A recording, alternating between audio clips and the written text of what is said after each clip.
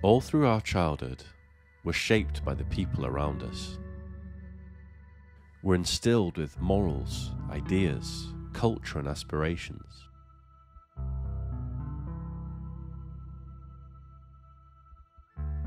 Eventually, there comes a time when you have to leave your childhood home. It never feels like the right time, but at the same time, you're ready.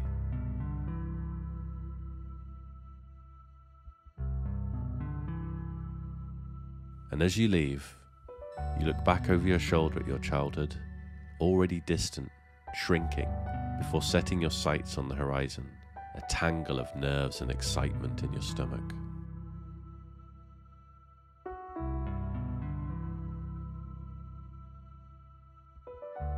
In the opening hour of Sable, our heroine collects what she needs to begin her journey, and the titles roll as you venture out into the wild. The world opens up in front of you, sand dunes as far as you can see. There's no right or wrong answer as to where to go next. You could go anywhere, set your sights on the horizon and just drive. Sable's hoverbike is an extension of her spirit, full of life, freewheeling into unknown territory with glee and abandon, joyous and daring.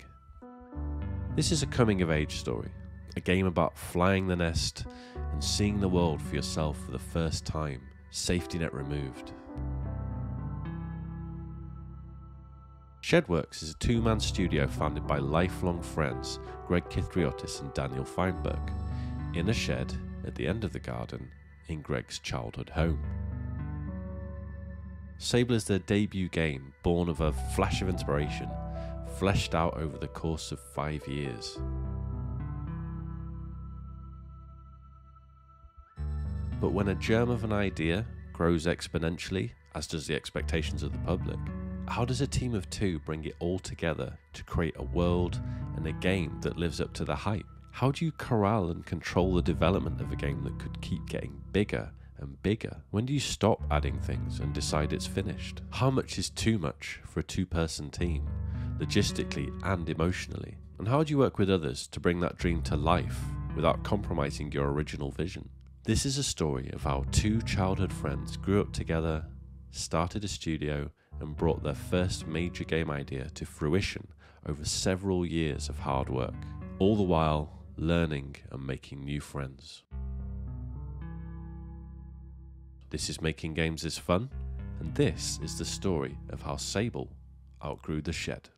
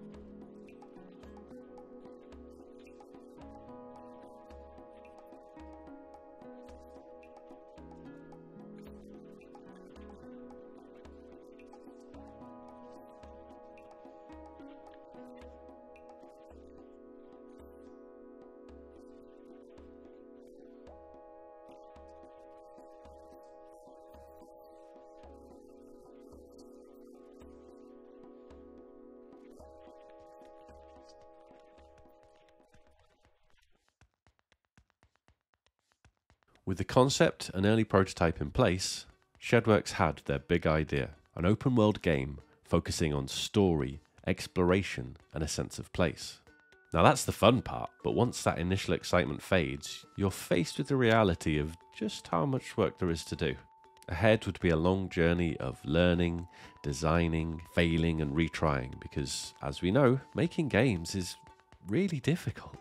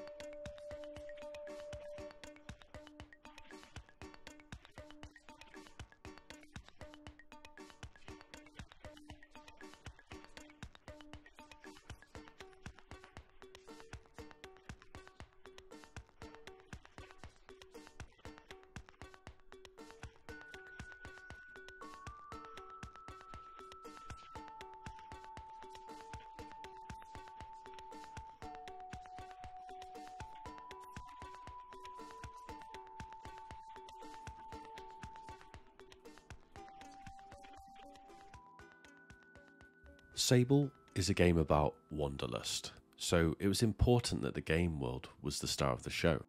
Greg drew on his love of architecture to bring authenticity and believability to the world. It's something he's passionate about, and his various architectural references and influences are clearly reflected in the game's settlements and structures.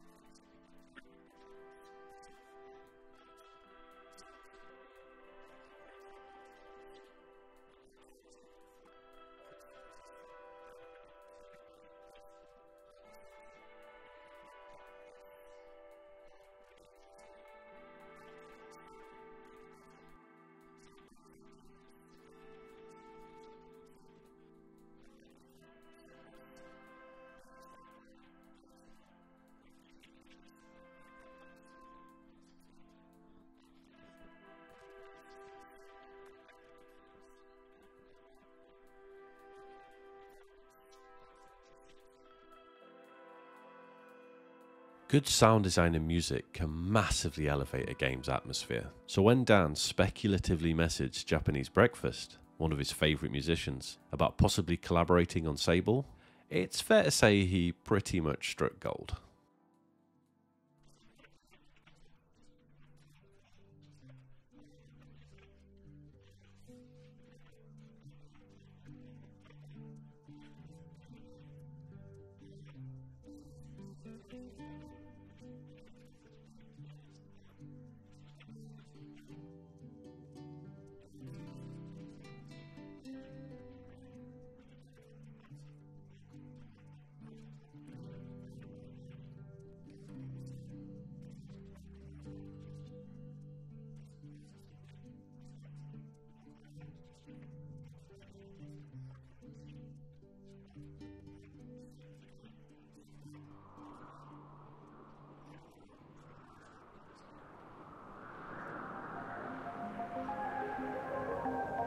Come on to me, show us the way.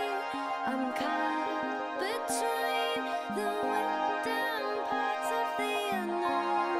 A door between two worlds, a sight to see. It feels like everything is moving.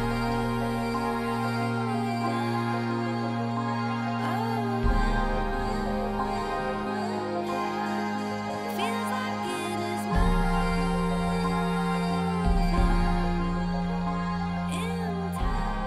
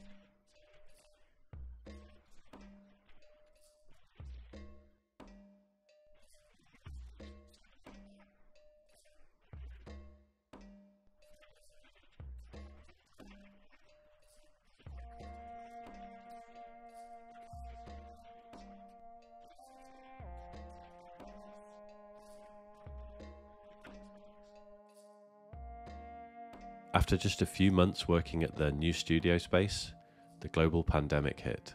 Like everybody, Shedworks were forced to work in new ways, as well as face new problems. After planning to show the game off at conventions and expos, suddenly a full demo version had to be put together.